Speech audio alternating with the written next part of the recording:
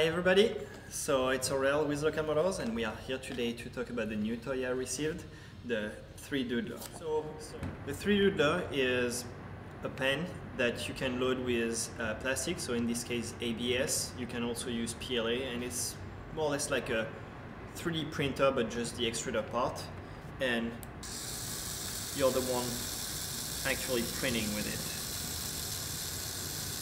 As we are in the 3D printed car project, I decided to create some some quick model made with it. So principle is you load the ABS or PLA in the back, and here you have these two buttons to control the pace of it going through the pen.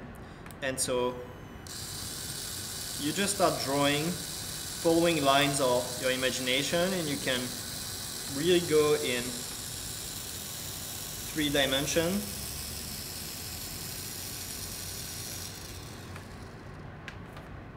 And then keep building on top of that. So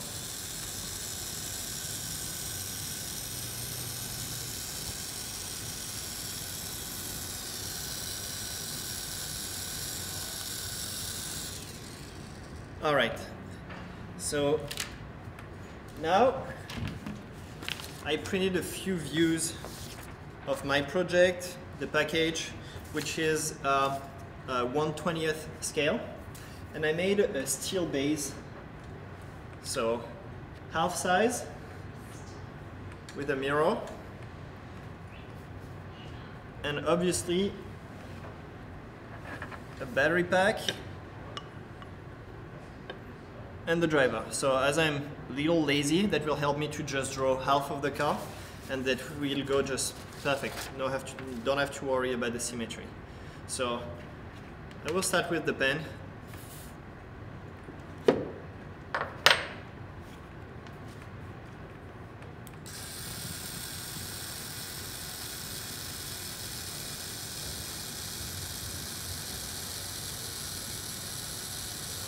Here I have a base structure, so you can peel it off. With the ABS it's easier than the PLA.